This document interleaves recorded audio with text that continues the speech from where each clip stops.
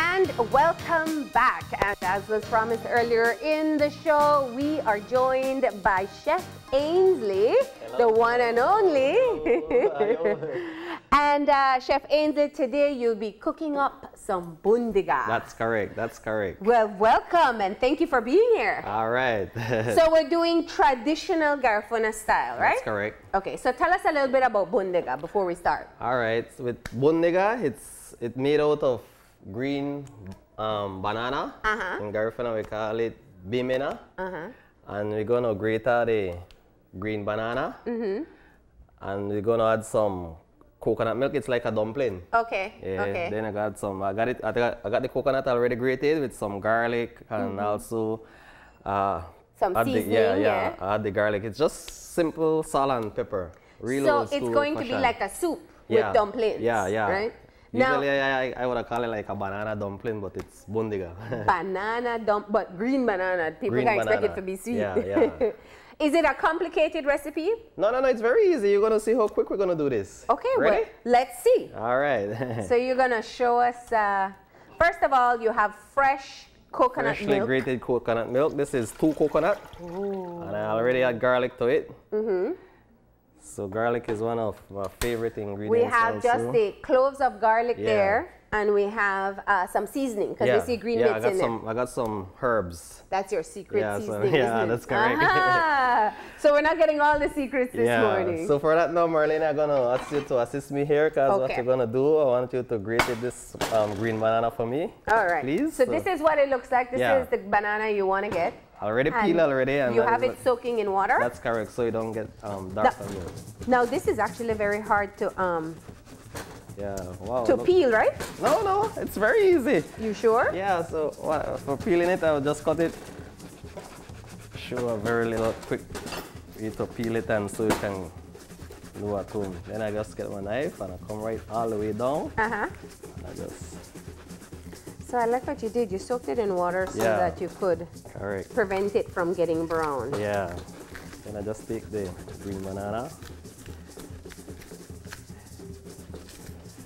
and I'll peel it. And there we got the green banana already peeled. Nothing like the traditional grater. You so fast that happened? Yeah, that's correct.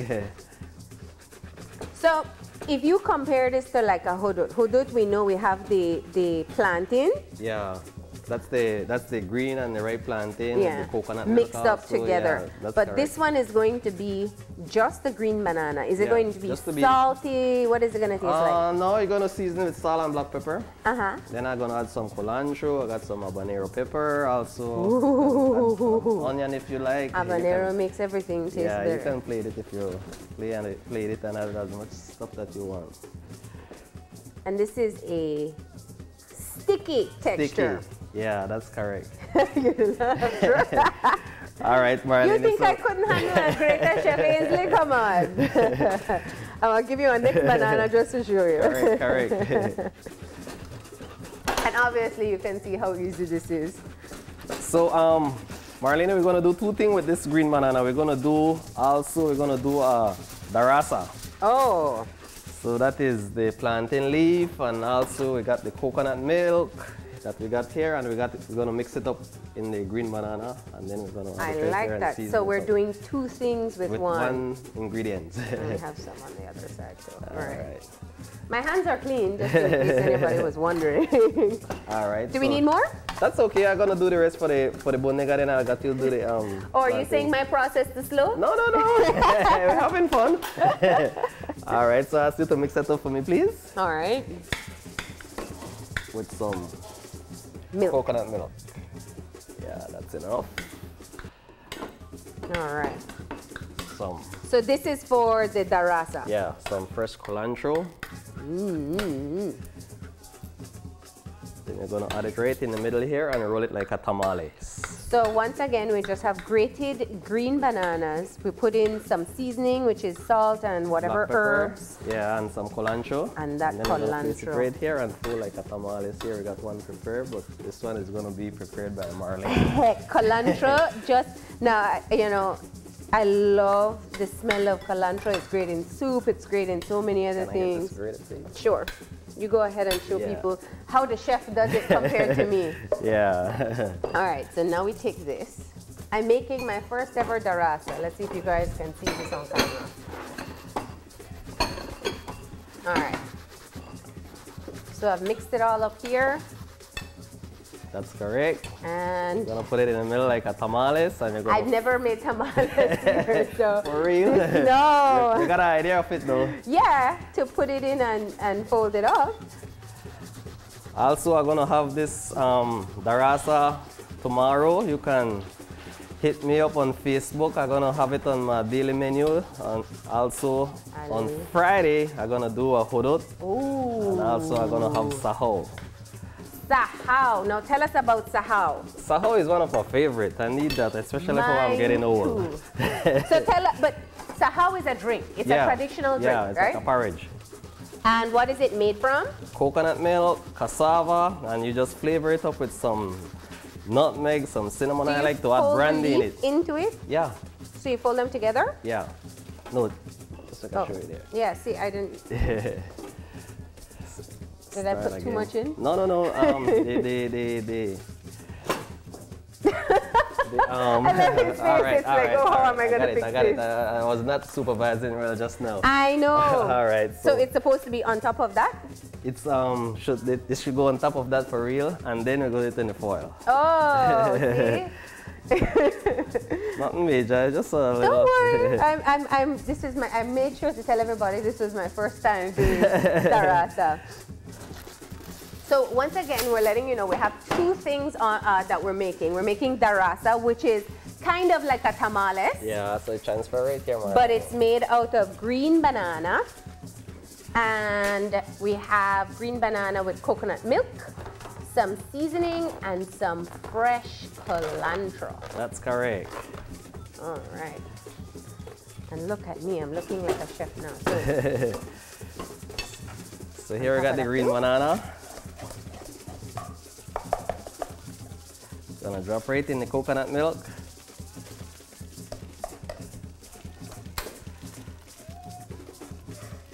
Here we go again. All right, so it was the same process you did there, right? That's correct. I have a very packed darasa here. Wow, there you go. That's gonna boil for like 15 to 20 minutes. And you should be good with that. So we brought the coconut milk to a boil. Yeah. All right, and then you just put in the green banana like dumplings in there. That's correct.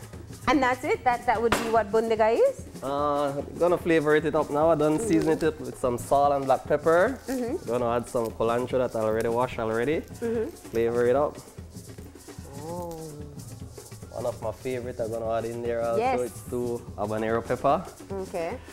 And then we're just gonna simmer it down. So that will be ready. Just gonna make sure it cooks all the way. So good. Yeah. So give us a little bit of the secret with the seasoning. Now, what do you have to have in there? We know cilantro is one. Garlic is another. Coconut milk. Onions. The green banana. Okay. Grated. Nice. Then after that, you can also eat it with cornfish. That's one of my favorite also. Are we making that too? No. I bring some in Garifuna we call it galali. Galali. Correct. You see, you never had much faith in me, though. Yeah. So you're gonna do it 2 ways. Usually you can add your fish to it, or you can half fry it. Half fry. Yeah, but we're gonna do it 2 ways today. So we're gonna. Which way do you normally do it? I usually half fry mine. Yeah. Yeah, I usually half fry mine, but we're gonna do it 2 ways I like my today. hudut with the half fried fish too. Yeah. Is that how you're gonna do it on Friday? Yeah. Okay, yeah, I'm gonna good. fry it. I got a nice jewfish that I got, and also I got a nice snapper all the way from PG. All the way from PG. So it tastes even better because it comes from PG. You know what's going on for real. So tell us, we were talking about the sahau before we get distracted with my attempt at darasa. It's made out of cassava, and it's a drink that you have, like a porridge, right? Yeah. Okay. We have some there? Yeah, we got some right here. Just gonna transfer it here. And we're gonna get a nice display with these sahau after this. Yes. To the ending of the shoot. It's a very, very easy. And it's a nice filling meal too. Yeah, yeah. So you can smell that coconut milk and that plantain, everything is simmering down. And the habanero yeah. and fish. Can't wait to try this, right? Definitely. Yeah. I think everybody's used to seeing how to make hudut. That we're glad you brought something different. Yeah, today. that's correct. Every time everybody is hudut, and you got a lot of different stuff that you can do. You can do tapo, you can do hudut. Yeah. One of my favorite also is the fried fish with cassava bread. Okay. Very easy and simple. Just regular fried fish and eat it with the cassava bread? And also you can do the grated green banana also. Arabada. What you do, fry it? Yeah, in a little bit of oil. Come like a fritter. Yeah, that's correct. That's correct. Like a fritter. Now you use fresh coconut milk. If somebody's trying this at home, can they use like the canned one? Yeah, can use the canned one, but I recommend fresh. Everything I usually cook is usually fresh. Definitely. Stuff. I mean, you want one nice fresh coconut milk if you could get it. But I'm just saying for people who are trying to do it at home, they can use the canned one as well. Yeah, they can use the canned one. Less work too. All right, so here one of the bundiga already holding its shape. Now I noticed that you don't touch the bundiga at all. Yeah, because I don't want it to separate up, because if you tamper with it, you're going to just loosen up. Yeah. So you're waiting for it to be able, they want to see it. Now you have to touch it. Yeah. Looking good. Look at that, Bob. And how long does it take to cook? The bundiga? Well, this one we do some huge ones, so you're gonna take a little longer while to cook, but you can make it to your size. Yeah. Because a portion size of this for someone who is selling it, they're gonna give you like 4 to 5 of that. Okay. With your fish, some people add pigtail, but I don't eat no, pork. You keep it traditional. Correct, traditional. Yeah, well, usually my grandma showed me this way, so I just keep it that way. So this is your grandma's recipe? Salt, black pepper, no lot of malher and no MSG, just real school, old school. And fresh cilantro. Yes, and fresh Can't forget cilantro. that. Yes. Yeah, so it's almost ready now. You can just notice it, because the fish don't take long to cook also. Of course not. It smells so good. Yes, it's gonna taste good also. And you can't forget that habanero. Yeah, look at that. Wow. Can't miss out of this. So you're going to have this available for people to be able to have tomorrow? Yeah, I'm going to have this tomorrow. You can call me. My number is 615-9360. I'm going to have saho. I'm going to have bundiga. And on Friday, I'm going to do tapo. Also, I'm going to do darasa on Friday also. And hudut? No, the hudut also I'm going to do on Friday, but I'm not going to do nothing over the weekend because it's time for celebration. Then you're going to party? You're going to stay in Belize City and party? I'm going home. Oh. All right, so this should be it. All right, so pass this right on the side here. And now we're going to cook up that fish. Yeah, we're gonna cook up that fish. Half fry the fish like what we mentioned earlier. Okay. A little bit of my What do you find people prefer? When it's boiled in the soup or when it's a little bit fried? When it's a little bit fried. Yeah, give it a little bit more flavor. Yeah, that's correct. Okay. So we have, this smells so good. Yeah. Tastes good also. I could imagine. Yeah. So the recipe is so simple. You started off with seasoned coconut milk, some garlic in there, of course. That's correct. Because garlic makes everything better. Yeah. Your grated green banana dropped in there like dumplings. Yeah. Fresh cilantro, habanero, and put it to boil. That's correct. And now we're going to do the other version of the fish, which means we'll fry it a little bit. Yeah, I'm gonna half fry it. And then drop that right back into the soup. That's correct. Gonna drop a whole fried fish here for you, Marlene. So after this, we're gonna plate up that. That's a delicious breakfast. Yeah. So I just ask you to pour out this saho there for me in that bowl, please. And we're gonna go now, I love saha. You love it, right? I love it. Whenever I get it, whenever I make it, I like to add some brandy to it. Oh, does this one have brandy? No brandy. I usually add brandy to it, but So when people make their order for their sahau on Friday, they could say with or without brandy? That's correct. It's like, I guess if we had to say it, like it's almost like seaweed drink. Yeah. But not the same texture. Yeah, because it's more richer than seaweed to me because the cassava, first of all, that's got a lot of starch in it. And also the coconut milk, I mean, wow. And the spices. Good. It's sweet, if you didn't say that much. It's a sweet drink. Yeah. Like a porridge that you have in the early morning. And our darasa? We're going to add that. We're going to do that as we done. Fry this fish right here. So just going to, like what I said, we're going to half fry the fish. And we're going to simmer that darasa. This man is making a feast for our Garifuna cooking segment. So I got some herbs here that I'm going to sprinkle right on top. Usually like to cook with some lot of fresh herbs. Some cilantro again. Wow, looks nice, right? Yes. And you already had the fish seasoned up. Yeah, so people seasoned know with that salt much, and black pepper again. Very simple and old school. Squeeze some lime to it. Usually I like to add lime. Wow, nice flavor. That's so good. That's correct. A little bit of excitement so to this fish here. Having a little fun. There you go. You're Chef Ainsley after all, right? That's correct. So everybody who hasn't tried anything other than hudut can get a little bit of a taste of many of the different dishes. You'll have your bundiga, your darasa, your tapau, your sahau, and your hudut. All available today and Friday, so people just have to call in and make their order. So here we're gonna do the last thing now is our, what's the name of it again? The darasa. Oh yeah. Yes, man. I know me darasa. And I made a good healthy size serving. This one is for you, Stephen. You're gonna trust to eat it? And then this is Chef Ainsley's one. Yeah. So meanwhile, we're gonna plate up. Meanwhile, this darasa is cooking, right? Go ahead. So I want you to get involved now. All right. So we have.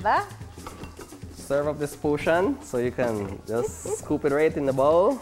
See, if the bundiga broke, you can't blame me, right? You ain't gonna broke, it cook already. So everything into the bowl.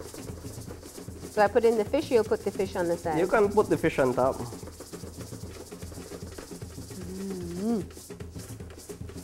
This smells delicious. Tastes delicious also. We're gonna get to the tasting part. Ooh. Yeah. So what's an average serving? Is this too much or Well, that's the first person I want you to the sample is you, so. Okay. Yeah, that is cool right there. So then you put your fish on top. The fried or the? How you like your one? I like my one half fried. There we go. So this fried all the way through, actually. Because it has that little extra flavoring in there. Yum. We could put two of them, you know. You wanna fit? No, this one. Oh, yeah. Two of them would be good, right? You add some pepper to it? Because I'm greedy. Fish is good for you. Fish is protein, right? Yeah. So all right. And my good friend, the habanero, can go right there in the middle. You getting that, Stephen? Yeah. This beautiful plate here. You got a good picture there, Stephen.